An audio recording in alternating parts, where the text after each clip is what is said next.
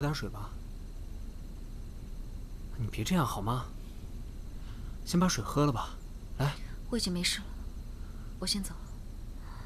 喂，你怎么可能没事啊？你再休息会儿好吗？啊？姐姐，你干嘛？什么干嘛？你凭什么管我？你到底是我什么人啊？我和你没有关系，不能走！放手！人家又不领你的情，你何必呢？不关你的事，你给我坐下。我今天无论如何是不会放开你的，就算你告我绑架也可以。你以为你自己是谁啊？你以为你现在这样对我，我心里会舒服吗？我告诉你，我根本就不稀罕。放手！放手！放手！哎，我这是为了你好，深更半夜都不放心你，你怎么好心当成驴肝肺呢？闭嘴！我的事情我自己会解决，别插嘴。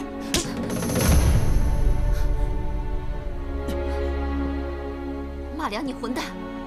他陪过你2年，你们俩曾经那么的相爱过，而且他到现在还爱着你，你凭什么对他这么说话？你是不是男人啊？我太失望。喂，你不能走，让开！不让。好，那我最后问你一次，那一天到底发生了什么？你怎么又问那天啊？我不是告诉过你，总有一天我会告诉你，向你讲清楚的，可以吗？我不要，你现在就告诉我。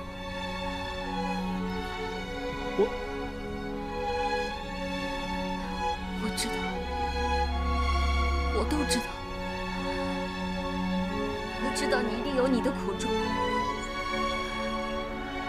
你一定是因为和我有关才不说的。马良，你这不是真的为我好，这样的好我不要，你就说吧，现在就说。如果你还不说的话，你想说我也不会再听了。我不能说。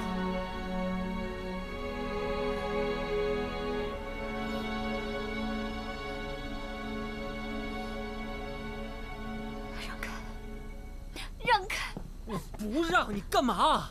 你让开！让开！不会让开的。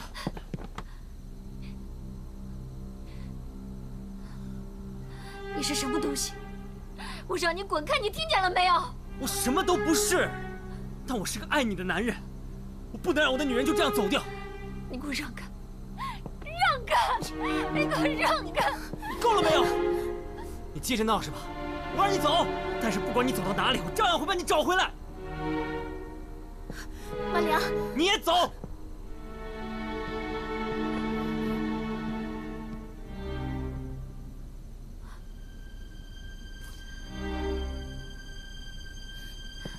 等等，我告诉你，你又想干什么？你想帮我了是吗？这是我自己的事情，我自己解决。闭上你的嘴！你不知道，你什么都不知道。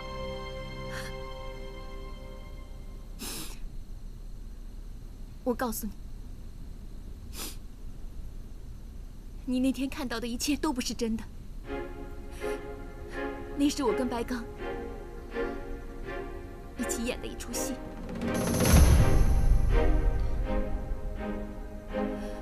我想要再回到马良身边，所以我跟白刚做了一个交易，只要拆散你们2个人，我们就都可以得到各自的爱。可是现在看来，我错了，对不起。我嫉妒过你，我一直在逼着这个男人长大，但是都没有成功过。可是你什么都没有做，就让他长大了。你逼我赌他。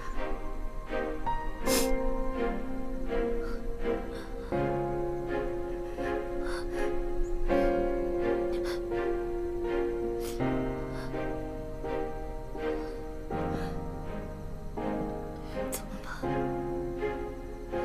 他还是那么爱你，怎么办？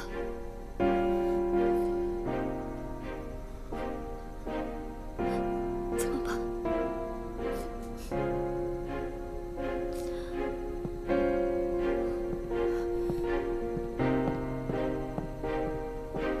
你快去追他呀！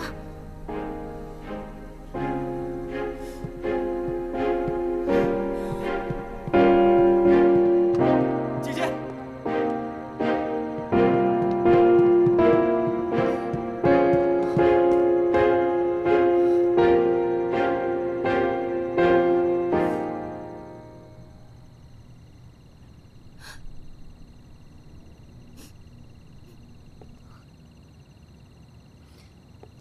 对不起，我爱你。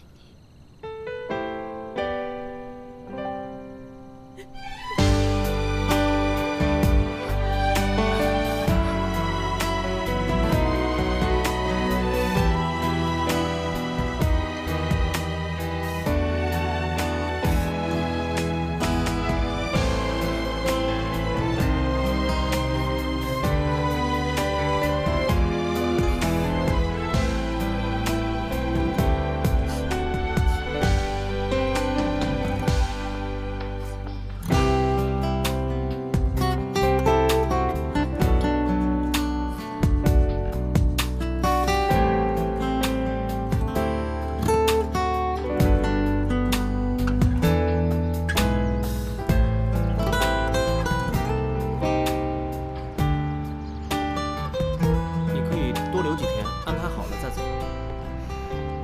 放心吧，我不是小姑娘了，北京我也很熟了，怎么样都不会饿死的。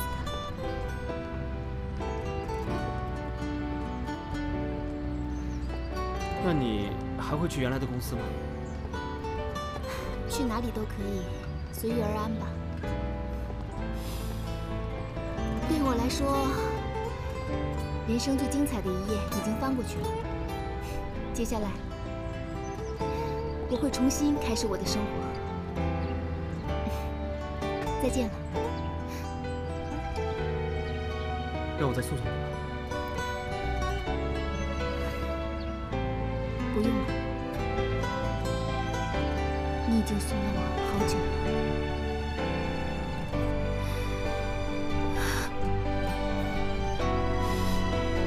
到时候让我自己走吧。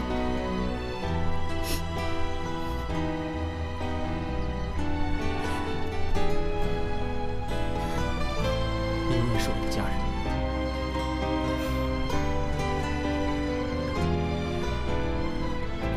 这句话特别温暖，因为这句话我谢谢你。可是女人和男人不一样，你不会是我的家人，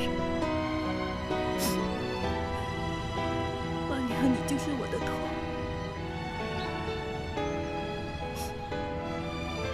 永远的头。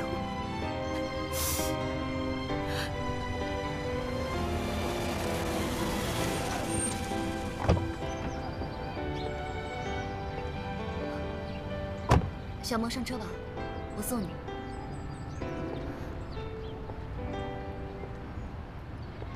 不用了，上来吧。我想要送你一程，还想跟你说几句话。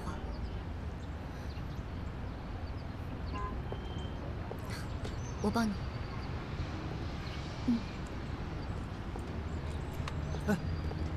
来，我来开吧。让两个女人单独说说话，行吗？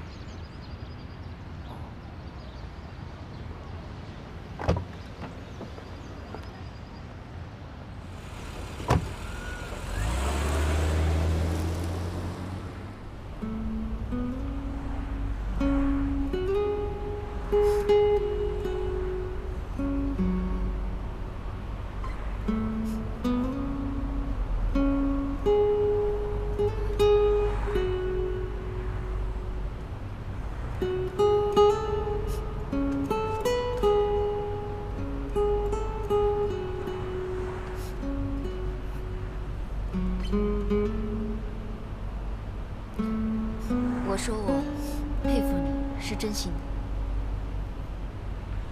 敢做敢爱，想尽办法，不给自己留下任何的遗憾。年轻真好，你这样的人不管做什么都会很有成就。如果你愿意的话，我可以在夜市公司给你争取一个职位。你不怕我把他再抢回去吗？过去这些日子发生的事情，充分说明了一个道理：是你的跑不掉，不是你的追也追不到。你觉得我说的对吗？你倒大度，谢谢你的好意。我想活得轻松点。小梦，你很聪明，也很有想法。我觉得还有……别说了，我知道你要说什么。我不是什么大人物，我只是一个普通的女人，没有那么多的目标理想。我只想找到一个爱我的男人。可是现在，我什么都失去了，所以我想离开这里，重新开始。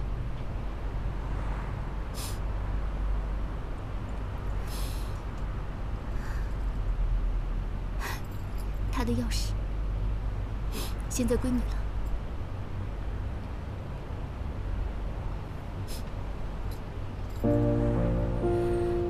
谢谢。如果有一天你们结婚了，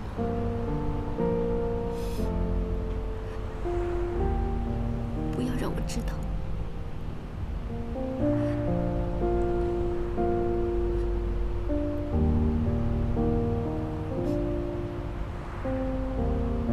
可我不甘心啊！怎么了？说说看。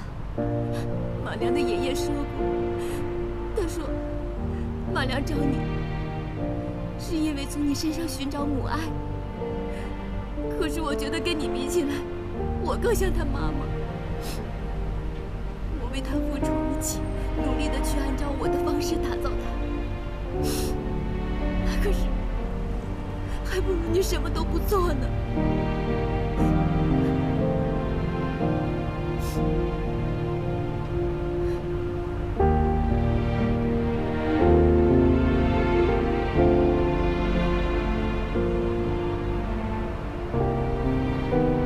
小梦，你见过他妈妈？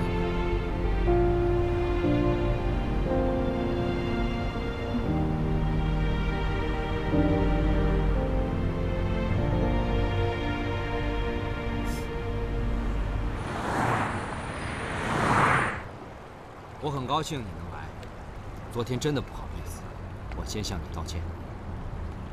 别废话，说正事。OK， 我曾经说过，叶满玲喜欢的是你，现在正好验证了我说的话，她又回到了你的身边。我现在还能耐着性子站在这里，是因为我曾经许诺过，我不会再伤害任何人了。但是如果你再废话的话，我很乐意打爆你的头。年轻人，凡事不要这么急躁。你现在觉得你赢了是吗？但是叶氏老宅的产权还在我手里，你也知道，这是联系曼玲和她母亲的唯一纽带。这房子对她非常重要，但是我并不想用这房子来威胁你，因为没有意义。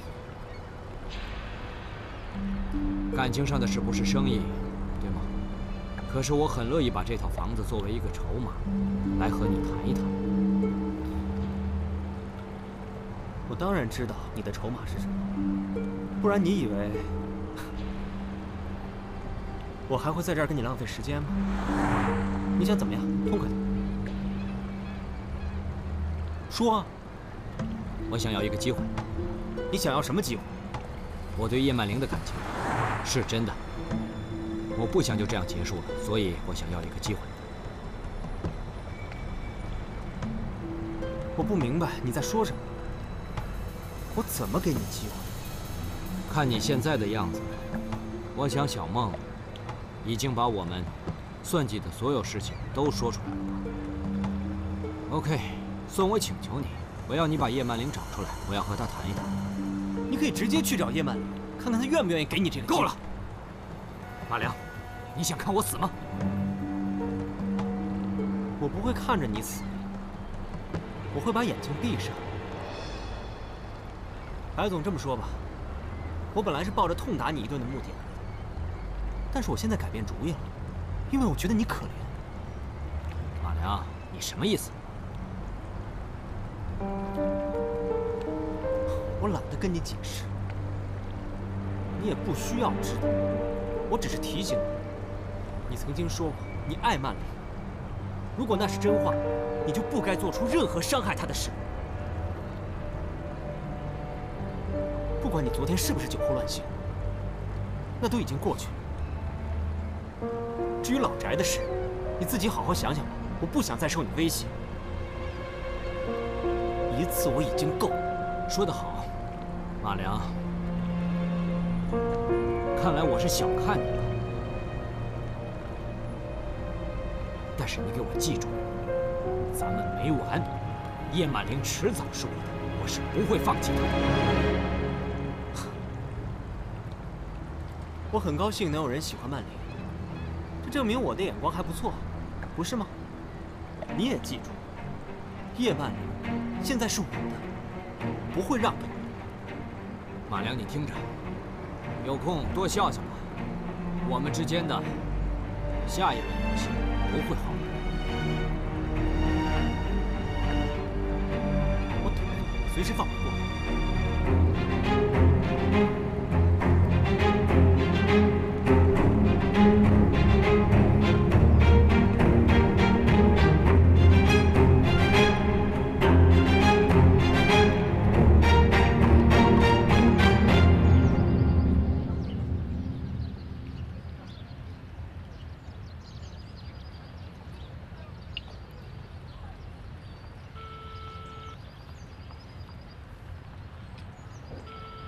姐姐，你怎么又不接电话了？搞什么鬼啊？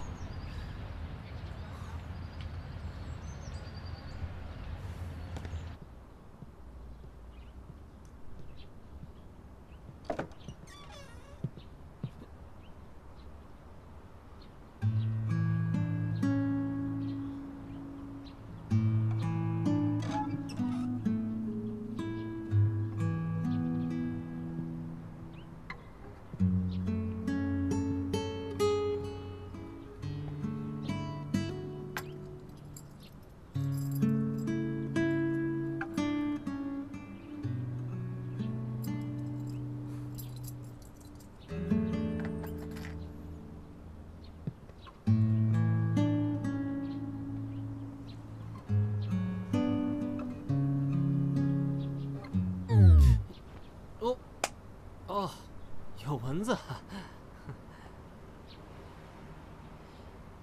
吃早餐吧。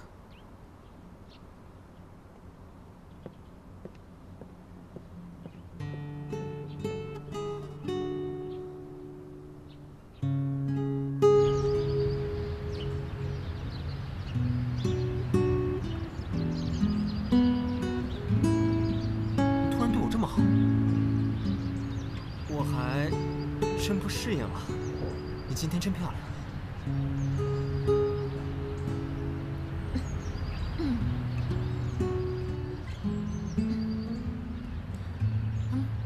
姐姐我呢，本来是每天都这么漂亮的，就是因为你惹我生气，所以我才会愁眉苦脸。你现在赶快说一句让我开心的话，快说。啊，你真的要听啊？嗯。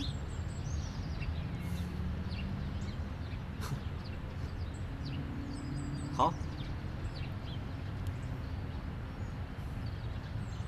我从前是一匹野马，不知道哪里才是那片属于我的草原。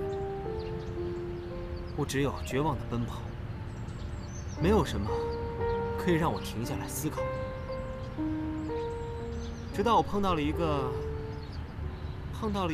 喜欢骑马的女孩，她包容我，爱护我，她能容忍我的一切。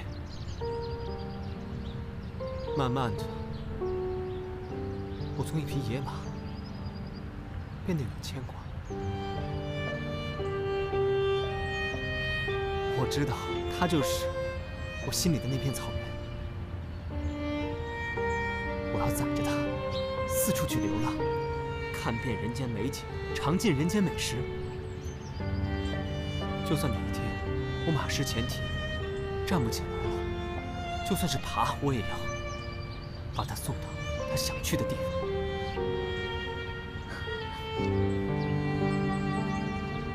你怎么了？感动了？你说话呀！你干嘛？说话！喂，你看我说了那么多，你要奖励我？什么奖励？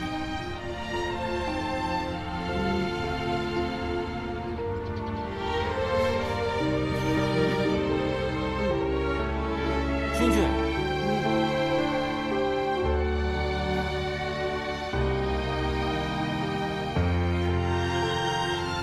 不要，大傻瓜，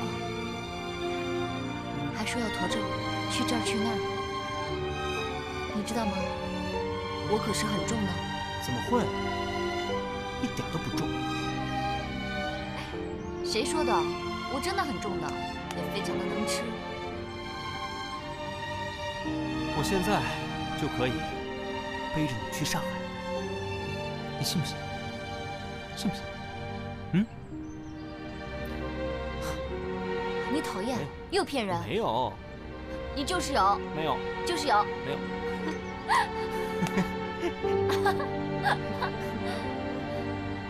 现在有请马良先生发表你的获奖感言。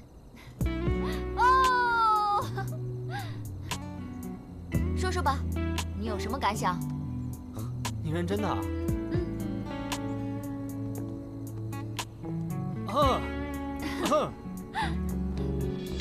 你确定没人啊？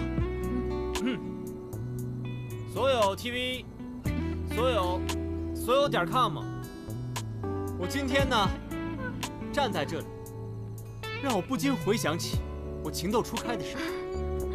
那时候啊，我常常跑到这里来看星星，一看呢就看到半夜。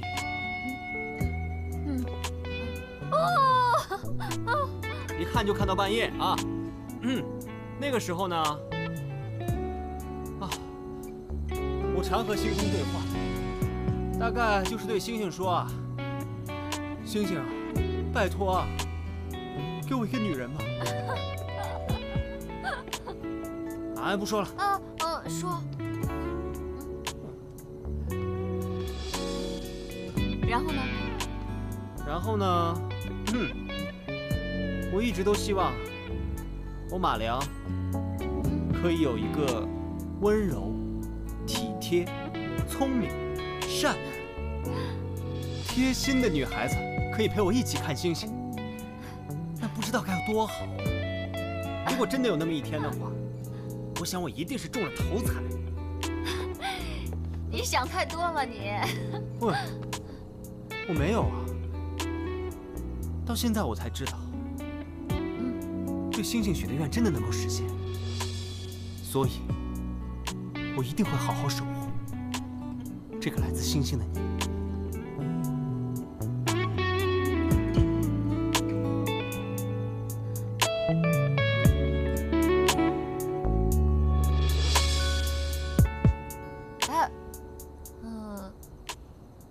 你韩剧看多了吧？你觉得我像个外星人吗？像啊，你肯定会特异功能。我的心都被你拿走了。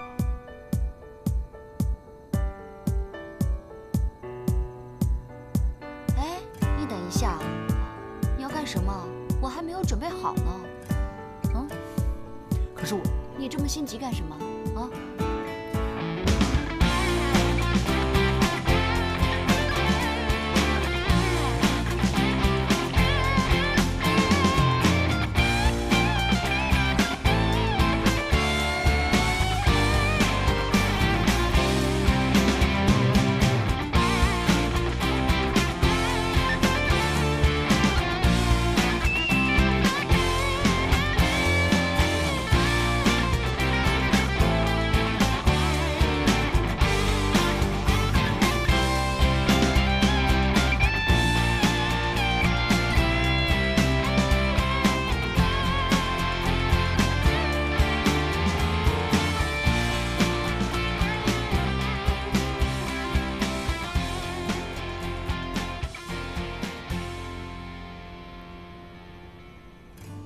安玲，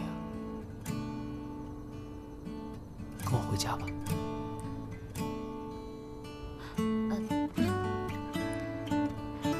不好意思啊，我还没有嫁给你，怕人家说闲话，这样不太合适吧？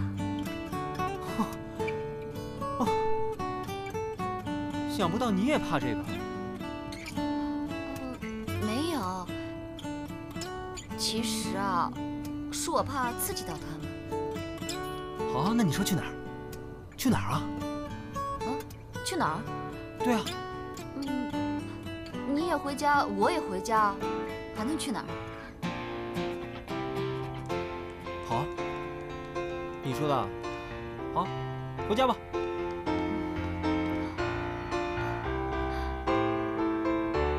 不是，我是说，喂，把车钥匙留下。喂，来坐。那个上次你和我说的事儿，我现在很感兴趣。春房可以不要了，但我要你尽快给我21点的动向。白总，你怎么这么着急啊？我急吗？你说你能不能别这么聪明啊？有时候得学会装糊涂，不然你怎么赚大钱呢？不要问那么多，我让你跳，你就应该问我跳多高。OK， 去吧。哦，等你电话啊。哎，好。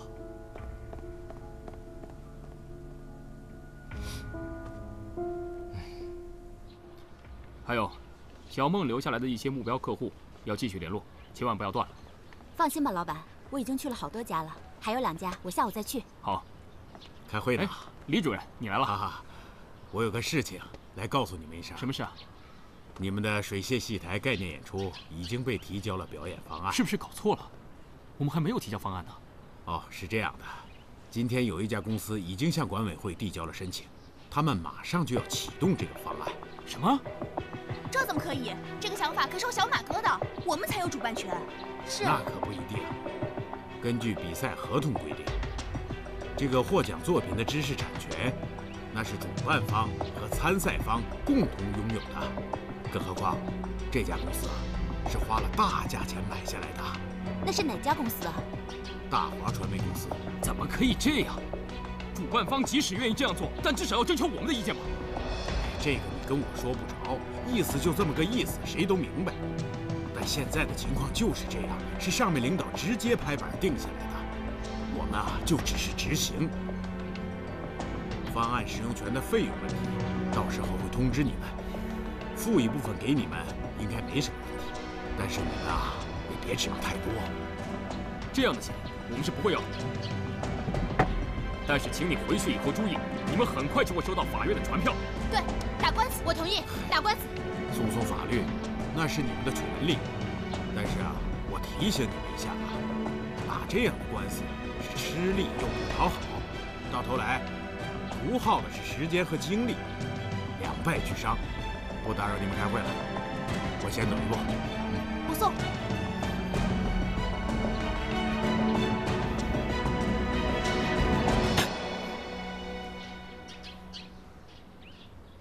怎么办？现在？靠，跟他们拼了！拼什么拼啊？就知道拼，赶在他们之前把演出办起来才是真的。就当咱们不知道，就算打起官司来也不怕。青言，你觉得该怎么办啊？我觉得呀，马良说的有道理。打这样的经济类官司，得不偿失，不是上策。古人云：“先入者为王。”要不然我们把地方先占下。没错，咱们必须先把这场演出给做出来。行，直接看场地吧。好吧，下午通知小春跟我们走一趟。好。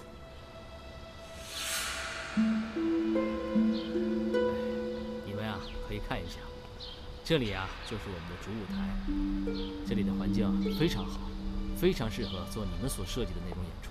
你们要不要再考虑一下啊？我们的方案你看过了吧？你觉得怎么样？你们那个方案我看过了，想法很好，但真正做起来不太现实。哦，怎么说？白天有旅游接待任务，唯一的可能是晚上的时间段，每天只能演出1场，你们能盈利吗？那要是我们每天晚上演3个小时，1年下来的成本是多少？我们之前也算过这些，这2天我们刚刚讨论过，少于500万，我们是不会考虑的。啊，500万？那1年门票得多少？这可不一样，这涉及改造、管理、配套服务，500万是我们的最低价。真的不能低于500万吗？给你们透个底吧，大华传媒在你们来之前已经来过了，他们对这个价格没有太多的意见。我是看在马良爷爷的面子上才考虑你们的，你们先回去商量一下吧。啊，谢谢。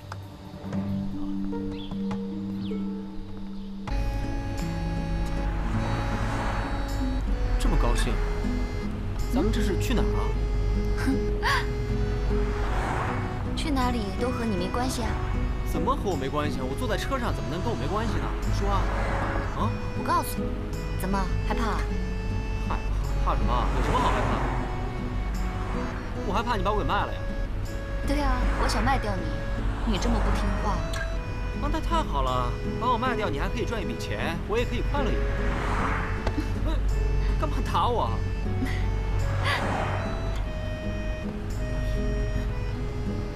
去哪儿？不是我隔着你啊。别动啊！我知道了，去酒店是吧？嗯？去酒店干嘛？去哪家？去你的！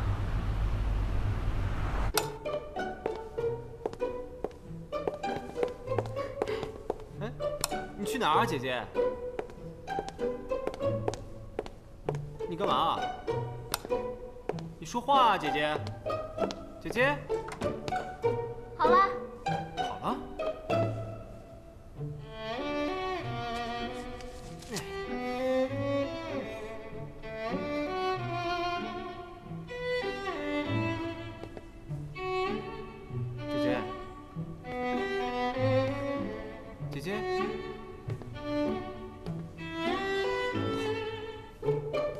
姐姐，你在哪儿啊，姐姐？喵，喵。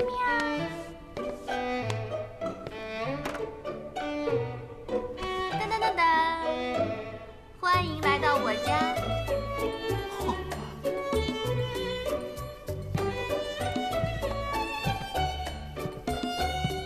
这是什么情况啊，姐姐？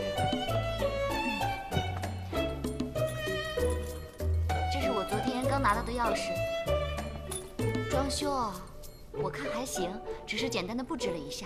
等以后，咱们再一起慢慢的打理，怎么样？高兴吧？我去拿酒。这房子是你买的？算是我爸爸送的。我要当荣成的媳妇儿了，总得有个自己的家，你说对不对？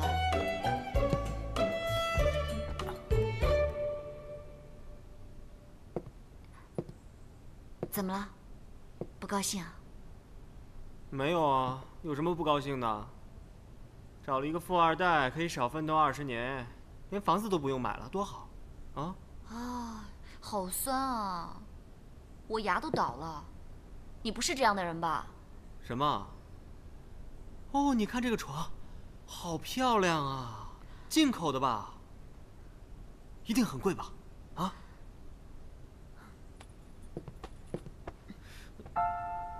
你是不是心里不爽了？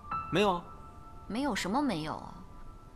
你就是不舒服，伤自尊了是吧？哦，一个大男人要住进女人买的房子，心里当然受不了了。哎，我说你这个人怎么那么狭隘啊，小马哥？你的自尊心就那么大一点啊？连一套房子你都容不下吗？你要是真的有自尊心的话，你可以再去挣钱，买游艇、买飞机嘛，不是吗？人家周润发演的小马哥，那才能叫哥呢。你知不知道啊？人家发哥吃一盘蛋炒饭就可以吃出宫廷菜的范儿，为什么？因为人家坦然啊。你那么多道道，顶多就是个小马弟，对不对？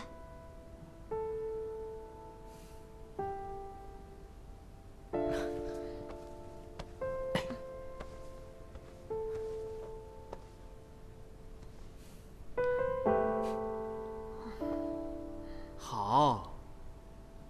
我道歉，是我错了，对不起，我小心眼了，我狭隘啊。这还差不多。差不多啊，才差不多啊。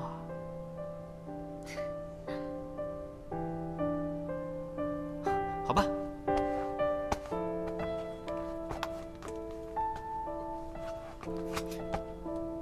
喏，拿着。什么？银行卡看不出来啊？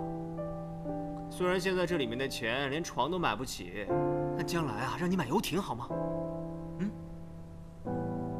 哼，像游艇这么便宜的东西，我才不需要呢。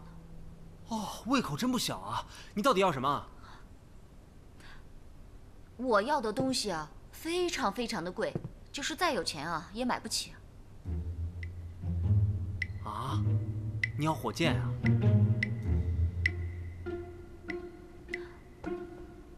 傻瓜，那个东西根本就不需要你买，因为你心里有。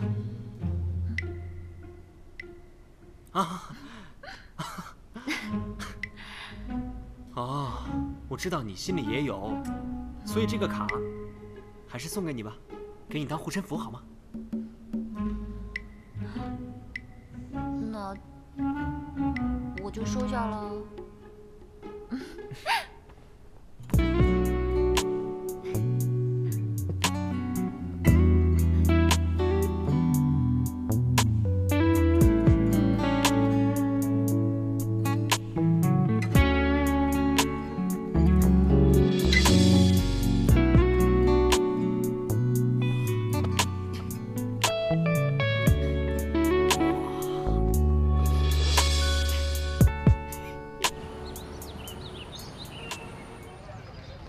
我们一个小公司，如果真的要搞这个演出，那就必须放下其他所有的项目，倾尽所能，全力以赴。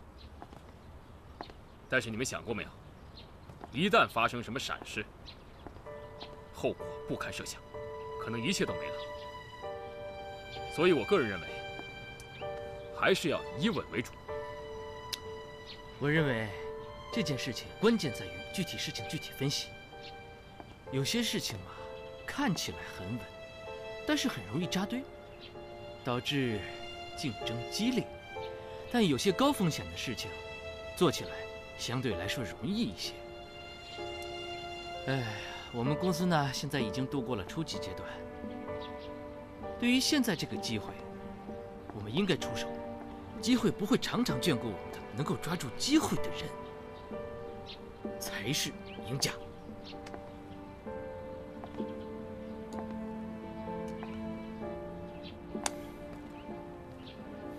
你怎么看，马良？我觉得青岩今天真是让人刮目相看啊，说的真不错。不过最重要的是，咱们到底做好了准备没？哎，电话。是水榭戏台打来的。喂，你好，我是袁荣，请讲。什么？这么快？好，好，我尽快给你答复。好，再见。怎么了？对方公司一直在催着水榭戏台签约，那500万的报价，对人家根本不是事儿。咱们只有半天的时间决定。半天？账上还有多少钱？大概还有30万吧。连付个定金都不够。那我们是做还是不做？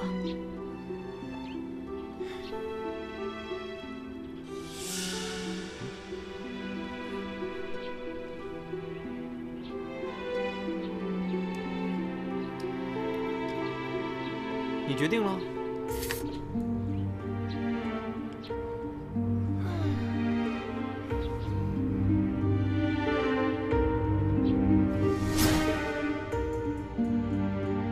你要让我搞垮他们公司，得到那片地产？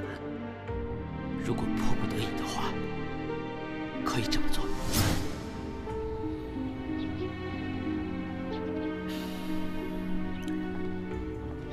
袁柔，你知道，你做什么决定，我都支持你。但是我想给你个提醒，这是咱们公司的一个契机，把21点做大是你的梦啊。现在这个梦啊，可能就要实现了。如果抓不住的话，你可不要后悔。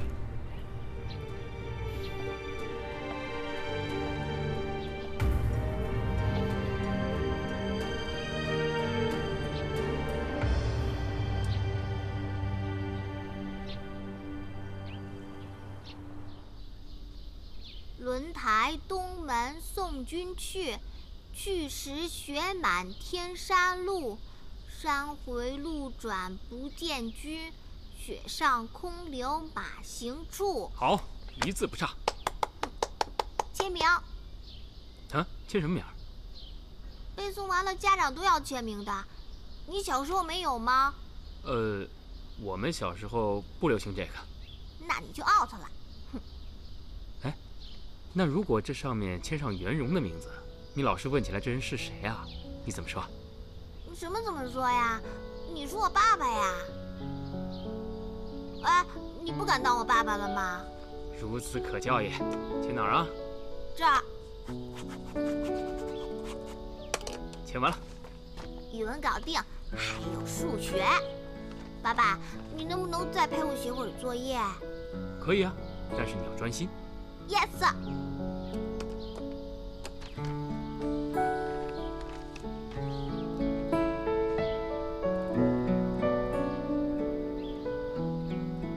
爸爸，你好像有心事。专心。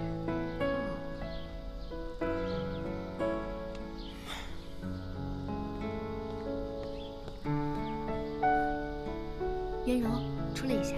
啊。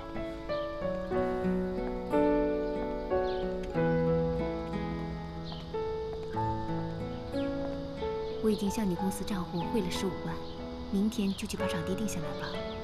那怎么行？怎么不行啊？那怎么也不能用你的钱呢？我的钱怎么了？为什么不能用？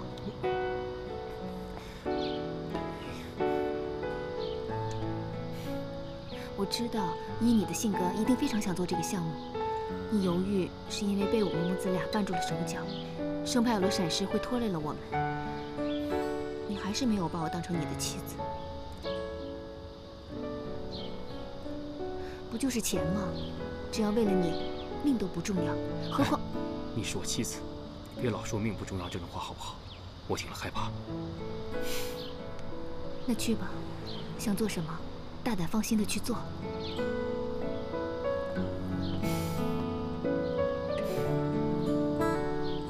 谢谢。对于我来说，只要能被所爱的人这样紧紧的抱着，其他一切都不重要。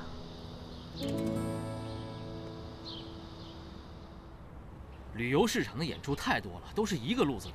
咱们这个舞台小，制作呀要走小而精的路子。现在的游客，你跟他说再多的文化、再多的历史都不顶用，只要给他一台精良的制作、有意思的看点，那一切就都 OK。那你说的制作精良和看点怎么把握呢？很简单呀，我打拳的时候就认识好多媒体人，这事儿只要找一个靠谱的导演，所有问题就都解决了。哎，别喝这个了，跟小孩似的。我渴死了，你自己服务不到位吗？好，我给你倒茶去。我觉得咱们这场演出最合适的人选就是欧阳，小有名气且经验丰富，就是不知道他的价钱怎么样啊。重要的是，他就是以想法多、创新多而闻名的。好啊，小春果然是八面玲珑啊！我看这个欧阳靠谱。我觉得也行。那就这样吧，麻烦小春联系一下他。先不要谈价格，想办法说动他，请他先到现场来看看。OK？ 好。那今天就这样，散会吧。哎，等等。今天晚上我在新家请客吃饭，都要来暖房啊。还有，你回去把陆雪和乐乐都带上来。好啊，没事吃什么饭？没事就不能吃饭啊？你行不行啊你？那我们去哪儿啊？啊？跟着我，一会儿就知道了。走吧。走。好。白总，方案已确定，他们要找欧阳导演。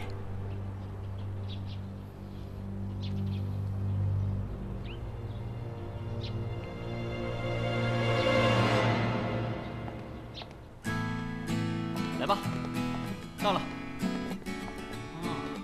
哇，豪宅啊，太美了！家可真漂亮，真漂亮啊！等会儿啊，曼玲，我们回来了。来了来了，珊妮姐，快坐。坐。我先去忙。看一下啊，随便看，参观一下啊。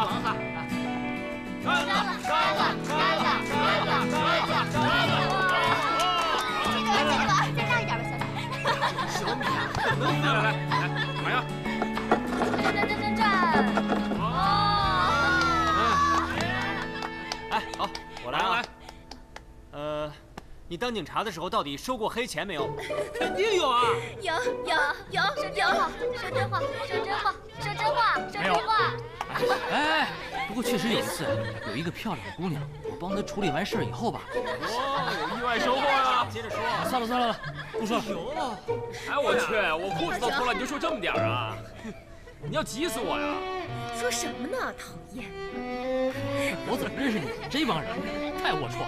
他就是给我买了一根冰棍，我都没敢收。什么呀？太假了！喝酒。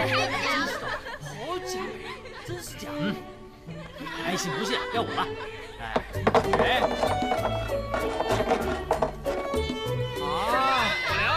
是我我来问。马良，你们俩会结婚吗？这什么问题？曼玲回答也可以。啊？那你回答吧。你说吧。哎，你这个问题一点挑战性都没有。我告诉你，婚是肯定要结的。当我赚到100万的时候，就会娶她。不过呢，为了我们赶快结婚，让你老公加点油吧。叫我加油没问题啊，把你的酒喝了，来吧。曼玲，这个回答你满意吗？他如果说结婚，我就听他的呀。啊，好了，脸红了。该我了啊。我赚了啊！哎，又是你！谁问？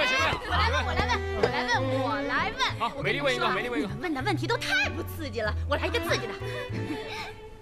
马良同学，在你的心里，到底是爱曼玲姐多一点呢，还是爱小梦多一点？那你是爱你妈多一点，还是爱小春多一点，还是爱杜青言多一点啊？他怎么能跟我妈比？我怎么不能跟你妈比？对呀，他为什么不能跟你妈比啊？你敢跟我妈比？哎，没事，你别怕，就跟他妈比。行了，美丽，就你这情商，玩这种游戏真是难为你了。所有人都懂我的意思，就你不懂。我哪里不懂？哎，好了，你别说了。算了，好了，下一位，你这个问题算是白问了啊。还说我呢？走了啊。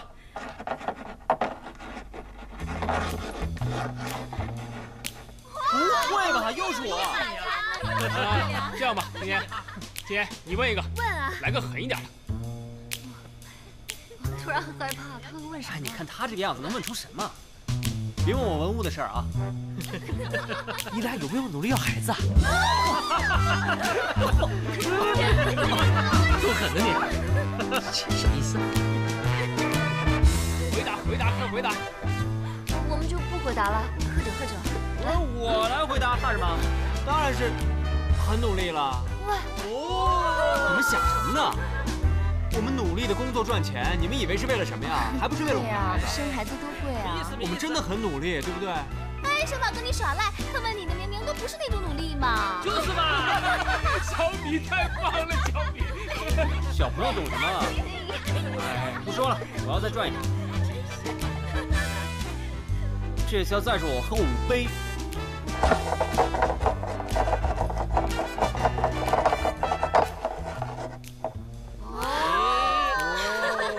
来吧，放马过来啊！一副死猪不怕开水烫的样子。切，说到孩子这个问题嘛，来，青年过来。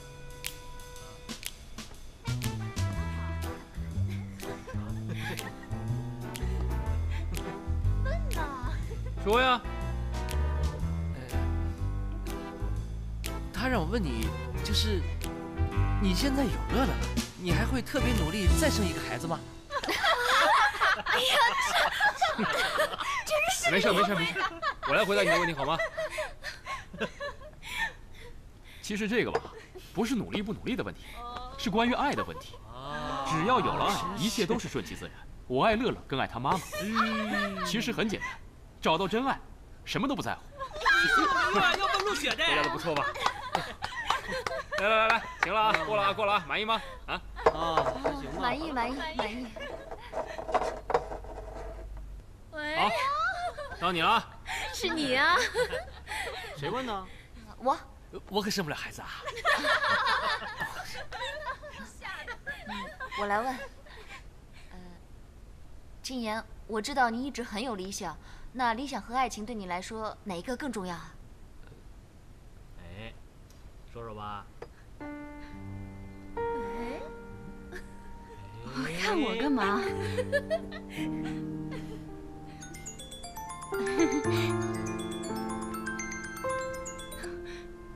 喂，小春，你到哪了？在门口啊，我接他一下啊。金言，来，陪你喝一个，来，一起喝一个，来喝一杯，喝一个。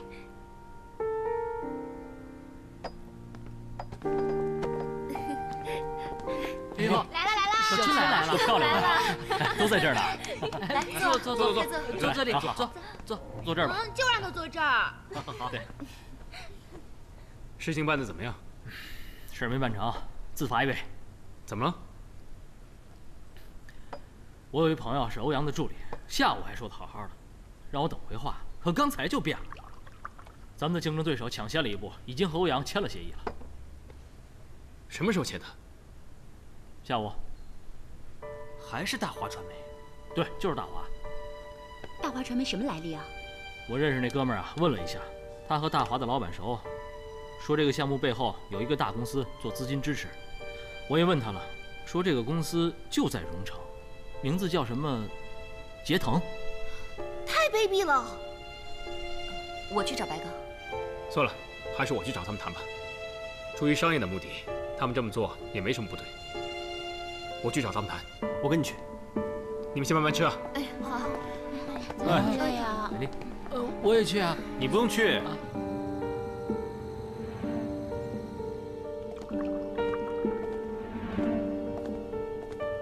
你好，白总。来的正好，酒请的刚好。来，我们是来谈合作的。品酒啊，一定要专心。来，拿着。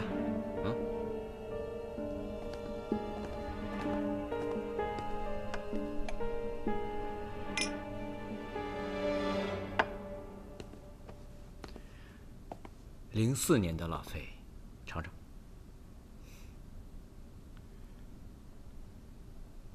果然是好酒。坐。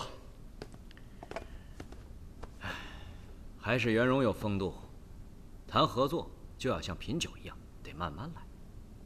我知道大华公司正在争取水榭戏台的演出，白总在后面起了很大的作用。但是您是知道的，这个演出的策划案本来就是我们公司的，我们也势在必得。但就目前的情况来看，双方如果都想独自来操作的话，势必会陷入一场惨烈的竞争，只有两败俱伤，这对谁都不是好事。所以我们的提议是，双方合作，一起来做这场演出。我赞成，从商业的角度这么做是明智的选择。那有什么要求，白总，您可以先提。袁荣啊，就我个人而言，对商业一点也不感兴趣。我觉得商业冷冰冰、赤裸裸，所以我要求我的商业一定要注入感情，就像这品红酒，带着感情慢慢品尝，它才更有味道，理解吗？理解理解。那您对这次合作有什么看法？袁荣，我认为你应该了解我呀，至少我们合作过一次。你怎么还这么问我呀？你要是了解我的话，你就应该知道，合作的事情你来谈不合适，你没办法让我对项目注入感情，对吗？白总，那您究竟是什么意思？让叶满玲来谈。哦，你可真卑鄙啊！他是来搅局的还是来谈判的？说话怎么带刺儿？这是什么意思？你是这样，叶曼玲恐怕不会来跟您谈。我是我们公司的老总，我可以代表我们公司。可以，那咱们就另外一种玩法，同样充满感情，但我预计，最后你们看到的结果，就是失落、悔恨、恐惧、仇恨、流泪、发抖。我告诉你们，从现在起，凡是你们想做的事，我都会跟你们这样玩。我就是你们面前永远跨不过去的一座山。等等，我们……哎，我教你一句话吧：山高人为峰。你是山，可我是人，山是挡不住人的，总有一天，我会把你踩在脚底下。马良，哦，对，敬你。那这样的话，咱们就没得谈了，请你们出去。马良，袁荣啊，你都看到了，确实不错，拜拜。袁荣，啊，不好意思，先告辞。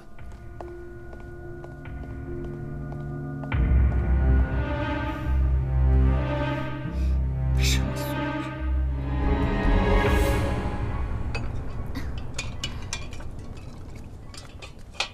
你那些朋友啊，都是大爷，吃完了抹抹嘴巴就走，没有一个留下来主动干活的。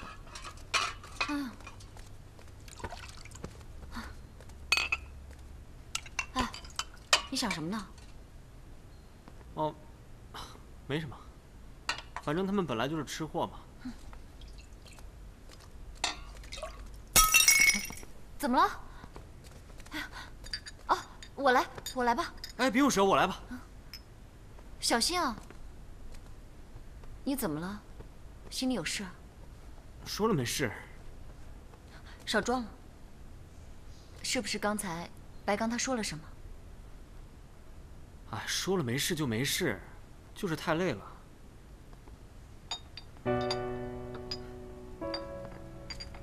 哎，你干什么？你不肯告诉我，我就只好直接问他了。哎呀，我们就是没谈拢，白刚不同意合作而已。不对，我是问他说了别的什么。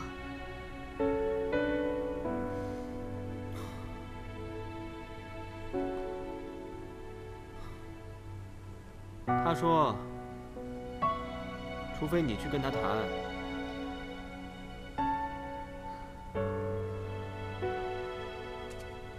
哎，你干什么？我去找他谈啊。你不用去找他，我不准你去找那个人。放心吧，我不会有事的。不然你就在外面等着我，好不好？我现在什么也帮不上你，这是我唯一能为你做的事。马良，这也是我唯一能够为你做的事情。我说了不许去，懂吗？我很快就会回来的，你放心。不许去，懂吗？你放手啊！你放手！我不放，怎么样都不放。你别再婆婆妈妈的了，好不好？啊！我不会让你去见他，绝对不让你去。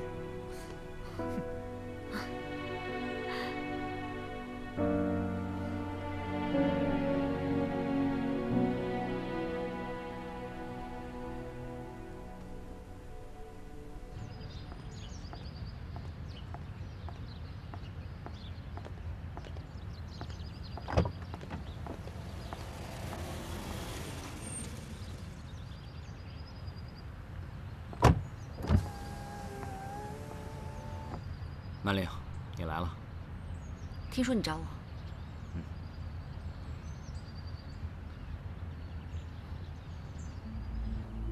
有什么话你就说吧。是马良叫你来的吧？你太小看马良了。他要是知道我过来见你，现在你就已经躺在地上了。那我可不可以理解为，是你自己想见我？白哥，我并不想见你。你要是非要这么想的话，我也没有办法。我今天过来，就是想要和你说清楚，那天晚上发生的事情，我只当你是酒后失德，不会再提起来。希望你也能放下。我们今后还可以做兄妹，还可以做朋友，好好相处，可以吗？不可以。你明明知道我想要的不是兄妹，何必自欺欺人 ，Frank？ 可是你想要的，我根本就给不了你，你何必非要这样苦口相逼呢 ，Frank？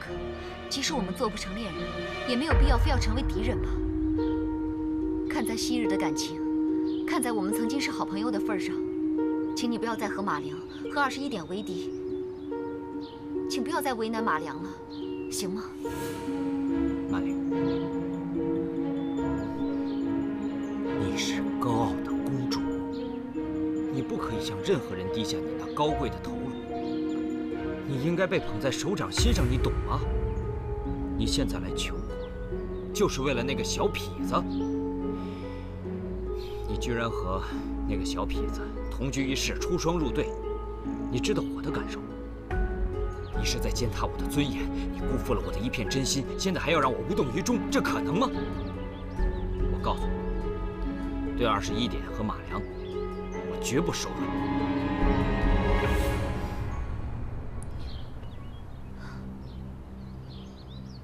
Frank， 我们都已经不是小孩子了，不论做什么事情，都一定要三思而后行。我有事，先走了。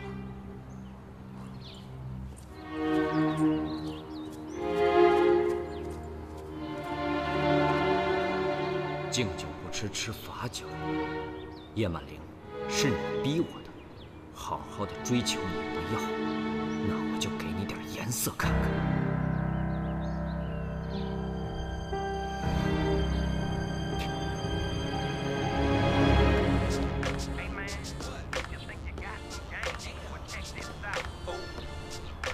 蔡导演，这个呀就是我们的舞台。我现在简单的安排了一点小的街舞表演，您看看有什么新的想法没有？我们就是想把我们的产品融入到这个表演里头，您给我们想想办法，您主意多呀。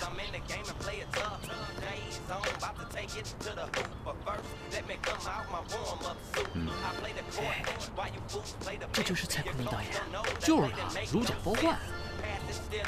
我能跟他合个影吗？啊？让你们看一看啊。蔡导啊，这是我同事。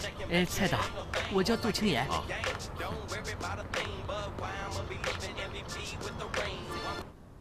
蔡坤龙开价350万。我去！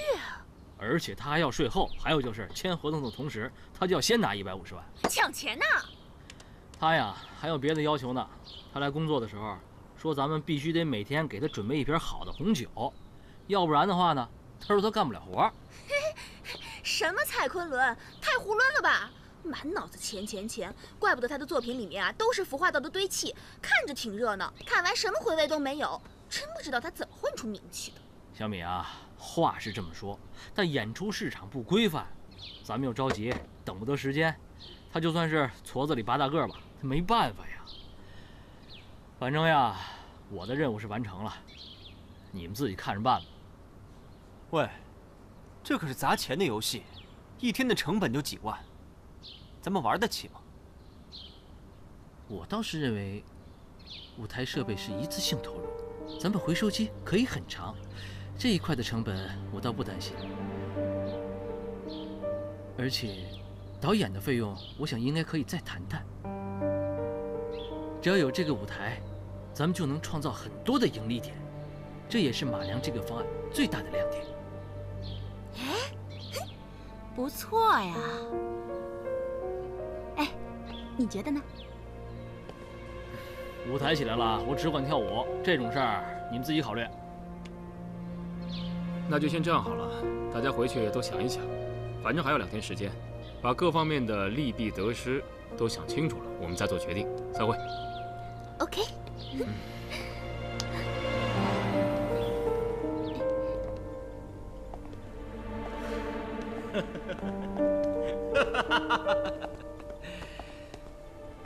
50万。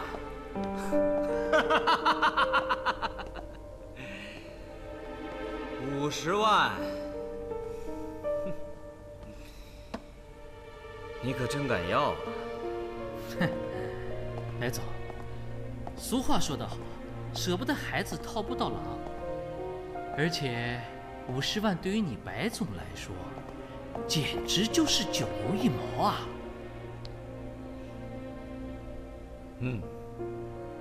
花我钱可真大方。哼，白总要是这样讲的话，那我也爱莫能助了。不过，白总，你得自己看这场精彩的演出，我就不陪了。到时候记得我可是提醒过你的。告辞了。回来。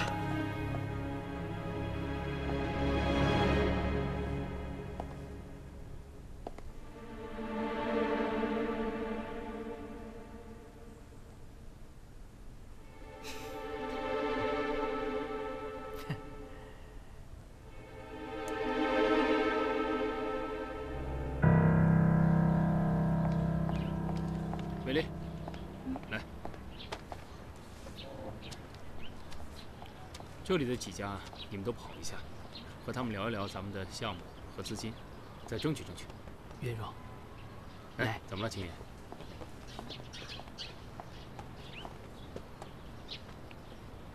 我把房子抵押出去了，只抵押了50万，因为房子太破了。你这是干什么？美丽，你把咱们公司的账号告诉我，然后我把钱打过去。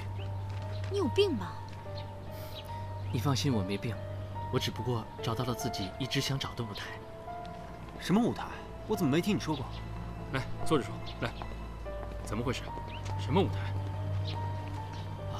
是这样，我发现水榭戏台除了表演区域，还有很大的空间。我想把这些空间利用起来，在里面办一个中国南方戏剧博物馆。好想法呀！这个戏剧博物馆，我想当成我的试验田，而且我也相信，它一定能带来巨大的社会效益和经济效益。很好啊，但是我们要把这个舞台先占下来，我才能去找他们谈这个事情，我才能达成我自己的理想啊。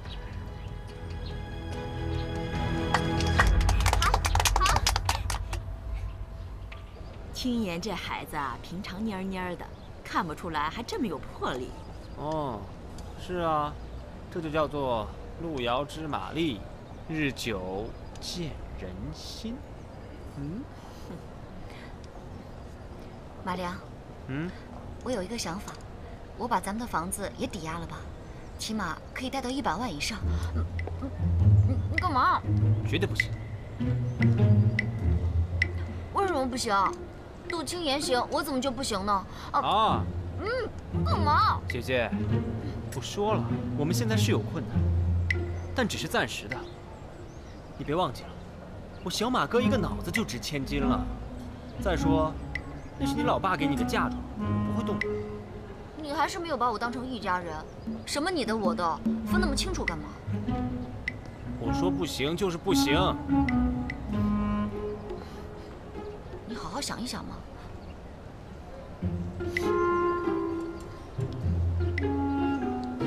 燕婆，你怎么了？干嘛？我们又不是卖你的店。我是看到小马找了这么个好姑娘，燕婆心里高兴。小马，你能找到曼玲是你的福气。听到了没有？听到了，服气，服气。电话。爸爸。啊。哦。婉玲啊，有个事跟你商量一下。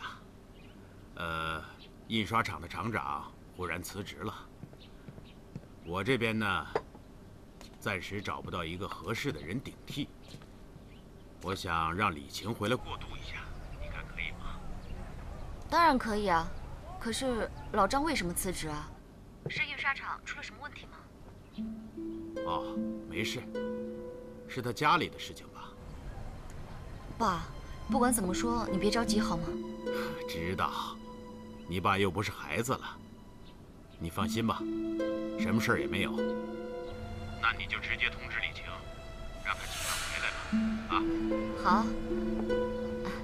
爸，我这阵子有点忙，你生日的时候我回去看你啊。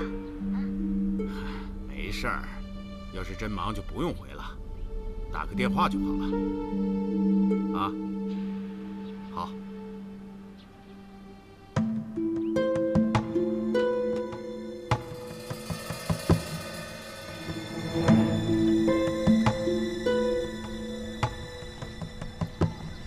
哎，怎么了？没事儿，我爸他想把李晴调回上海。公司有什么问题吗？没什么。怎么一整天没见袁荣，也不知道他筹钱的办法想到了没有？要不我说的抵押贷款，你再考虑。别说了，嘘。走吧，我们回去。燕婆，那我们走了啊。好，再见。再见啊。拜拜。